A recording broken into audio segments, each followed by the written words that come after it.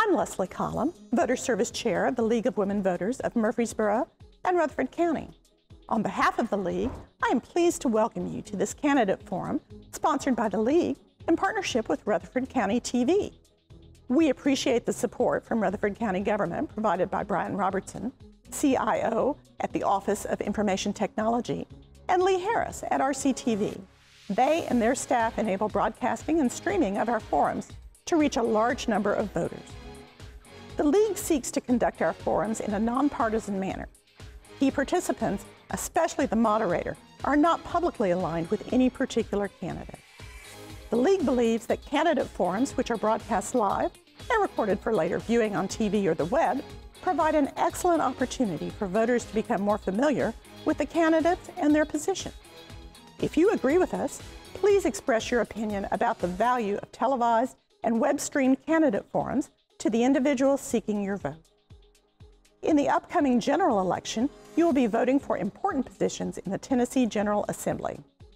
The League reached out to all candidates in House Districts 34, 37, 48, and 49, and Senate District 13, and provided 2 possible dates for the forums. Only one candidate in each of the House of Representatives races agreed to participate in the forum. In order to ensure impartiality and comply with FCC rules for televised events, a majority of candidates must agree to participate in order for the League to go forward with a forum. We therefore are not able to offer forums for any of the House seats. In the Senate District 13 race, 2 candidates agreed to participate in the forum, and you will hear from those candidates tonight. The 3rd candidate for State Senate did not respond to emails or telephone calls from the League. Early voting starts October 17th and runs through November 1st. In a process that's new this year and implemented by the Rutherford County Election Commission to increase voter convenience on Election Day itself, that's November 6th, you will be able to vote at any one of the voting centers located throughout Rutherford County. To learn which voting location will be best for you on Election Day, visit the Rutherford County Election Commission at www.ruco.vote. We thank you for your attention as you hear these candidates introduce themselves and answer questions about pertinent issues facing the state of Tennessee. We hope you find this forum useful in deciding which candidate you choose to support. Remember, your vote gives you a prime opportunity to influence how government is conducted in the state of Tennessee. Please make your decision known by voting. And remember, your vote counts.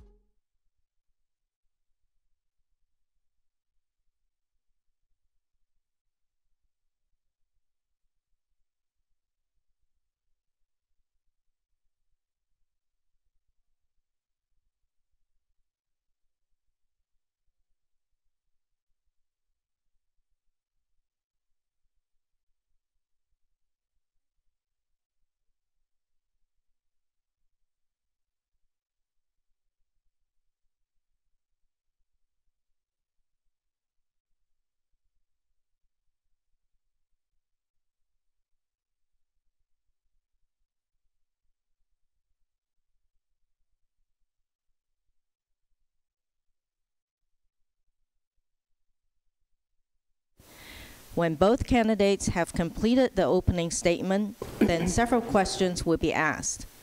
The candidates will respond to each of those questions with a 1-minute answer. The candidates will be allowed 2 minutes to answer the last question and to make any closing remarks. I want to thank each of the candidates for their gracious acceptance of our invitation to participate in this event. Speaking first is Kelly Northcutt.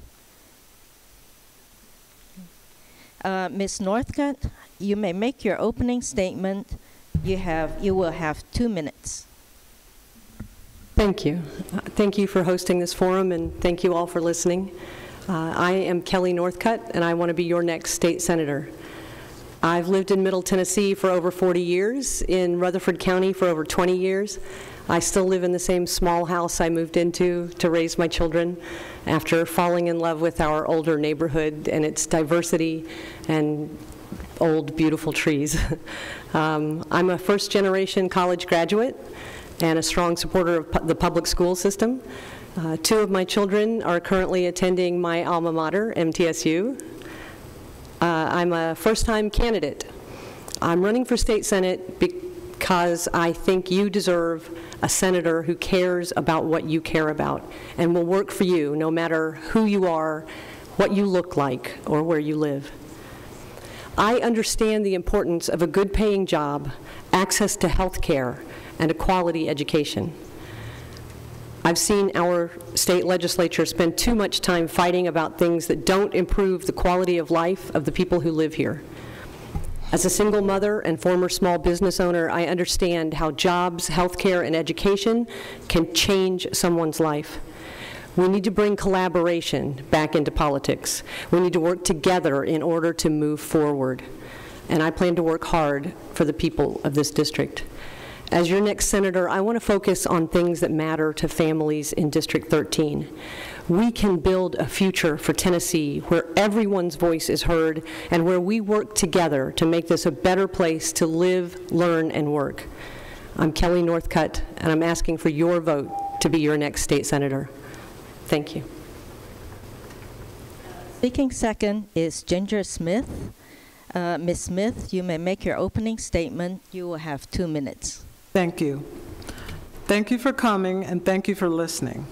My name is Ginger Smith, and I am pleased to announce that I am running for state senator for District 13. I'd like to acknowledge Kelly Northcutt, and I want to be the senator for this district because I want to serve the people of this district. As such, I promise, or it is my hope, that I will be able to meet with the people from this district and take phone calls and be accessible to people and to serve the people of this district to the best of my ability. And I want to say that choosing a senator should be about choosing the best person for the office. And I'm an attorney by profession, so I'm licensed in 3 different states, Missouri, Illinois, and Tennessee, and so I believe that my law background will be an asset to me as we examine the laws of this state and try to do what's best for people. And I will be accountable to the people. I will serve the people. And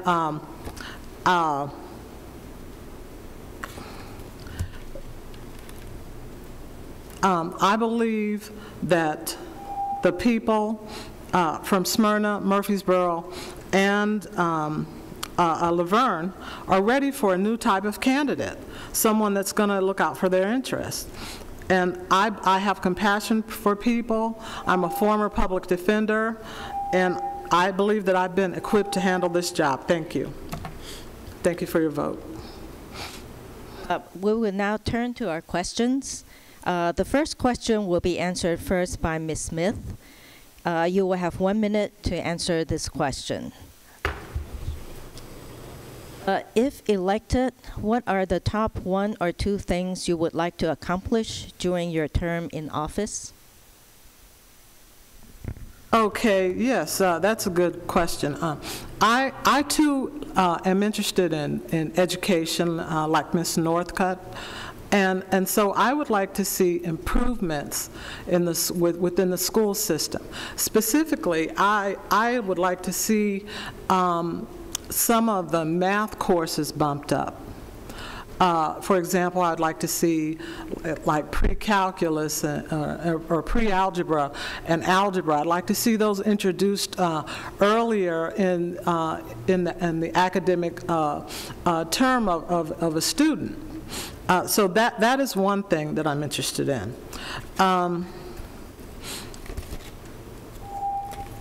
I'm also interested in, and this is kind of personal, but I would like to see us take, for example, parents who are driving and smoking with kids in the car. I'd like to see us try to do something about that. Thank you. Ms. Northcutt, if elected, what are the top 1 or 2 things you would like to accomplish during your term in office?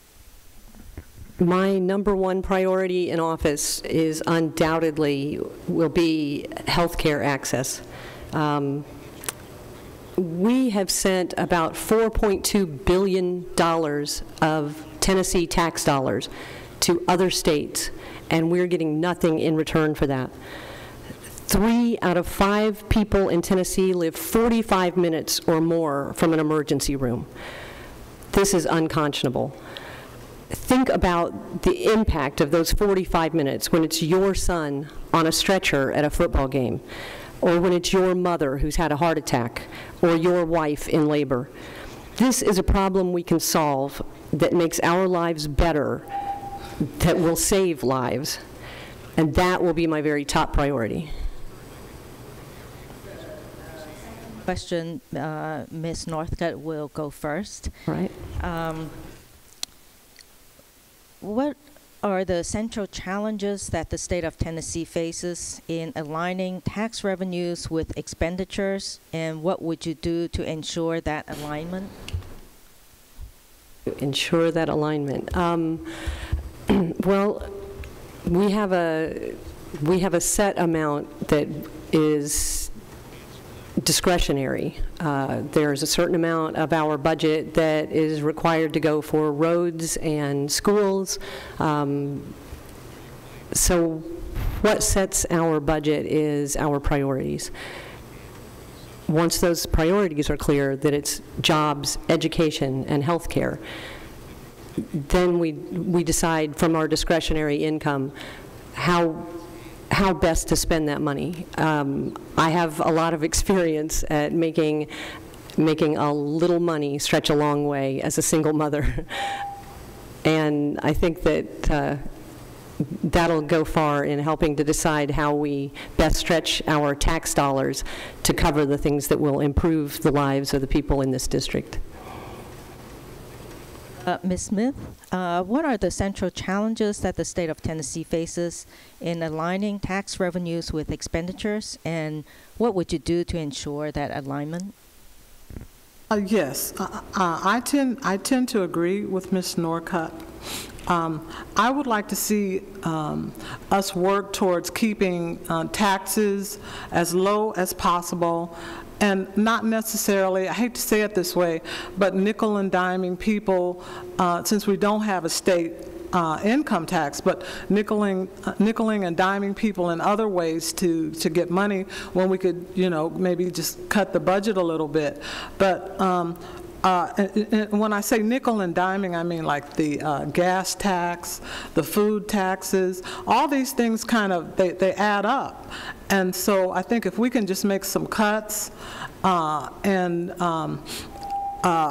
we should be able to, maybe reduce that gas tax and reduce the food tax, because I think the food taxes and the gas taxes are going to impact lower income families more so than anyone else. Thank you. Question first. How should the state of Tennessee address its role in healthcare related issues like Medicaid expansion? Okay, so yeah, I believe that we do need health care for everyone. I believe that everyone, this is a progressive country, and I believe that we all need health care. So as far as if I'm elected, I would vote for health care services for everyone, for the poor, and so to that end, I support health care. I'm a big proponent for that. How should the state of Tennessee address its role in healthcare related issues like Medicaid expansion? By expanding Medicaid, passing Governor Haslam's proposed Insure Tennessee. We are, like I stated earlier, we are already sending tax money to other states, and we're not getting anything in return. We're not getting insured people nor any money into our hospitals. I think 11 hospitals have closed across the state of Tennessee, and that's because we failed to pass Medicaid expansion. It's a zero balance game. We're already paying that money, and I think we need to pass it in order to ensure that people have access to health care and it's not costing people's lives. And Ms. Northcutt will have this question first. What do you see as the role of state government in meeting the needs of the increasingly diverse population of the state of Tennessee? I see the role of the state government in meeting the needs of a diverse population as making sure that we have access to a good quality public education system, a good healthcare system, and good paying jobs. I think that that's the same no matter how diverse the population is. I think our concerns are everyone's concerns, and that crosses political ideology, that crosses cultural spectrum. I think that's the role of government, to preserve people's rights and to make sure that we protect the public good. What do you see as the role of state government in meeting the needs of the increasingly diverse population of the state of Tennessee? Well, I'm going to answer it this way. The population is increasingly diverse, but we're one state.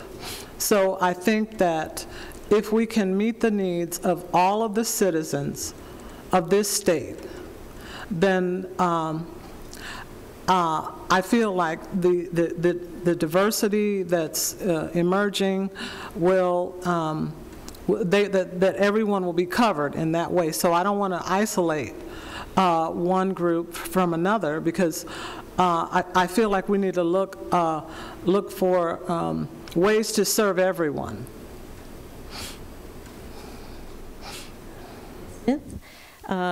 What do you think the state's role should be in K-12 education? Okay, yeah, so I think I addressed this earlier. I feel like we need to try to improve the academic functioning of our children. And so I mentioned this earlier. I feel like we could introduce some of these harder math classes earlier. Say, for example, we could introduce pre-algebra earlier, maybe in the 5th grade. And we could introduce algebra. And I think if we introduce these subjects earlier, that we'll get better test scores, especially in math, where I think we tend to fall down. Additionally, I think that we should up the reading, that we should encourage reading, and make that an integral part of any of a curriculum. I've often thought maybe the students could spend an hour a day just reading. Northcutt, what do you think the state's role should be in K-12 education? I think the state should have quite a big role in K-12 education. I think that a good quality public education is probably the backbone of opportunity that crosses every spectrum.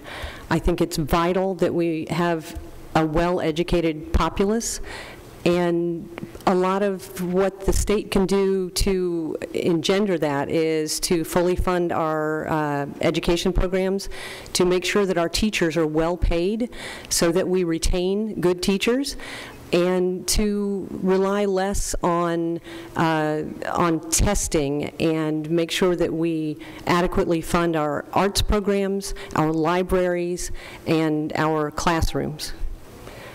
That, I think, is vital. The state can do quite a lot to help all of our schools, because each student, no matter what their zip code is, should have the same quality education. Ms. Northcutt, how has your experience prepared you for this job? I think my life has prepared me for this job. I don't have to imagine the concerns of the people of this district because I live those same concerns. When I'm out knocking door to door, I ask people, what are your concerns? What are the issues that you think need to be addressed? And I listen to them. And for the most part, they're the same as the issues that I've dealt with as a single mother, as a former small business owner, as a working mother, as someone who drives on I-24 daily and sees the consequence of our area's wonderful growth. I live that every day, and that's prepared me to address the concerns of everyone in this district. Ms. Smith, how has your experience prepared you for this job? Well, like Ms. Northcutt, I'm a mom as well, and I believe that job will prepare you for just about any job. But prior to becoming a mom, I did work. I worked in Washington, D.C. for a congressman, and I have a journalism background, so I worked for a newspaper. And I guess the biggest experience that I have is I was a public defender. I represented a number of people. I was taking phone calls all the time, or I was in court handling cases, trying cases, pleading cases out. So I feel like, and also writing appeals and studying the law. And so I feel like that experience in and of itself of working in the law prepares me to serve in the legislature.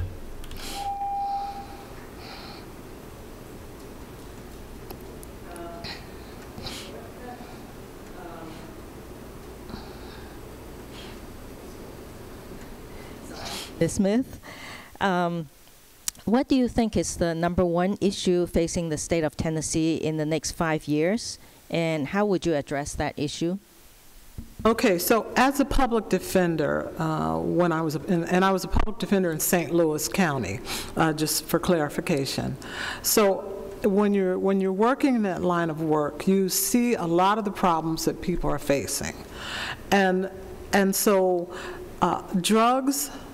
I want to say. The opioid crisis, I believe that is severely impacting families, and people don't know what to do, they don't know where to turn. And so I think that I'd like to see us try to do something to combat the drug problem that we have really in the nation, and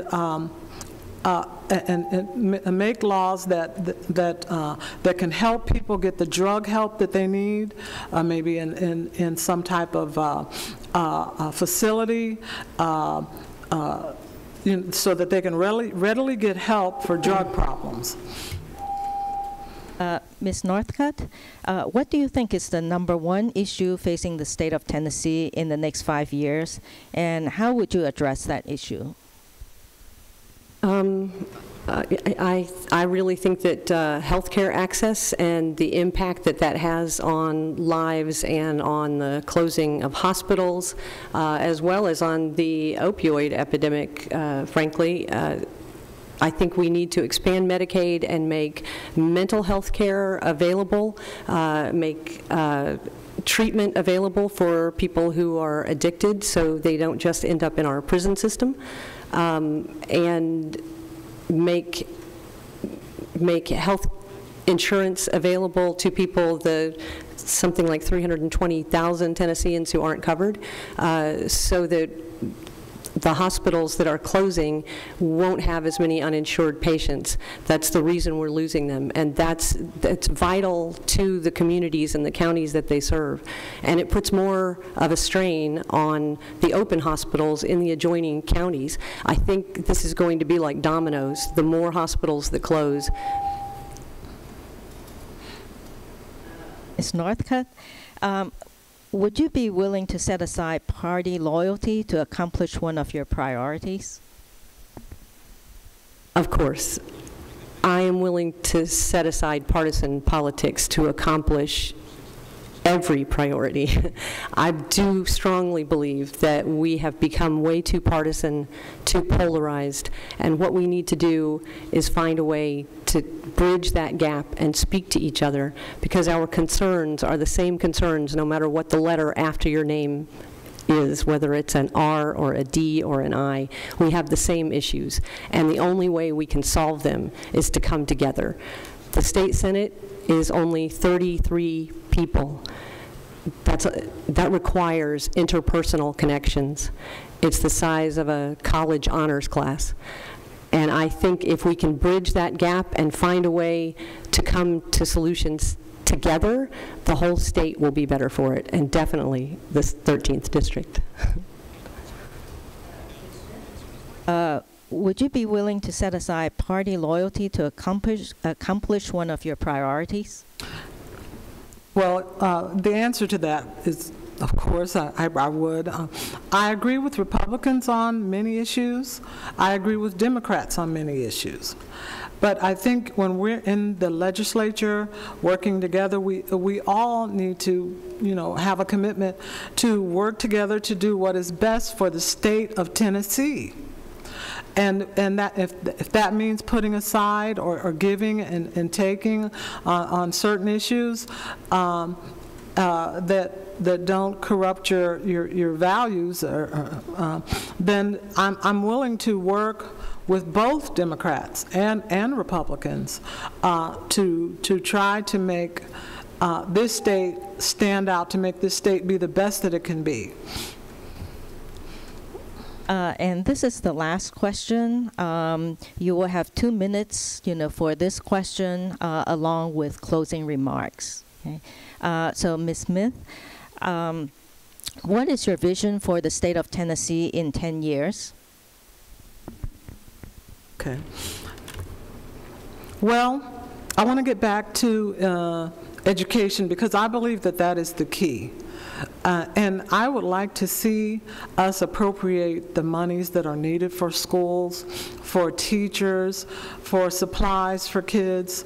I'd like to see us do the best that we can for the children of the state. And so to that end, I believe that if we can support the children while they're young, then they can turn out to be, better adults. So I'd like to see us appropriating monies, not necessarily for testing, but I do believe that there is a place for testing. When you get to the point where you're thinking about colleges and so forth, that's one of the main things that they're looking at. So that has to be on the back burner, or we have to at least look at testing for the kids. So I'd like to see us make significant improvements, significant gains in education.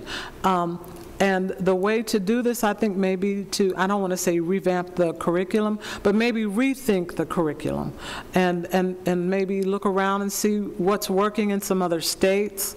But I believe that Tennessee can be there's a lot of emphasis here. There are a lot of colleges here. I believe that Tennessee can be one of the that we can move up in the ranks of academia if we just put a few more little steps in place to make Tennessee better for the children. Northcutt, you have 2 minutes for this question, and along with your closing remarks. What is your vision for the state of Tennessee in 10 years? That's a wonderful concept. My vision for the state of Tennessee in 10 years is to manage our incredible growth, especially in Middle Tennessee, to the betterment of all of us. That increases our tax base, and that increases what we can do with that money to benefit our citizens. I want to see more people with health care access. I want to see a better education system so that we fully fund our schools, we pay our teachers well, and we come up from the low rankings that we've held for too long. I also want to see greater access to higher education. I think that's a wonderful way to lift our state up and to attract better paying jobs. When we welcome industry into Tennessee, they want to make sure that we have an educated populace. And we need to make sure when we give a tax break to a company to bring jobs here that they offer good paying jobs that pay a living wage and that give people the dignity of self-sufficiency. And I think education is a way to get there as well. I think that education is probably the best opportunity we can offer anyone to better their own lives, and it's an equalizer. We need to make sure that all schools offer a quality education, and that if you work 40 hours a week, you can be self-sufficient. In closing, I just want to say I will continue to ask for what a voter's issues and concerns are, even when I'm in Nashville serving, and I will work to better everyone who lives here. Thank you. Once again, on behalf of the League of Women Voters and Rutherford County, I want to thank all the candidates for their participation today. I also want to recognize Brian Robertson, Director of the Rutherford County Office of Information Technology, and Lee Harris, Communications Manager, for their cooperation in presenting this program on Government Channel 19 and making it available on the county website. I want to encourage all Rutherford County citizens to vote. Early voting begins October 17th and goes through November 1st. Election Day is November 6th. Please exercise this important right to determine who will be the next state senator for District 13. May we close with a round of applause for the candidates?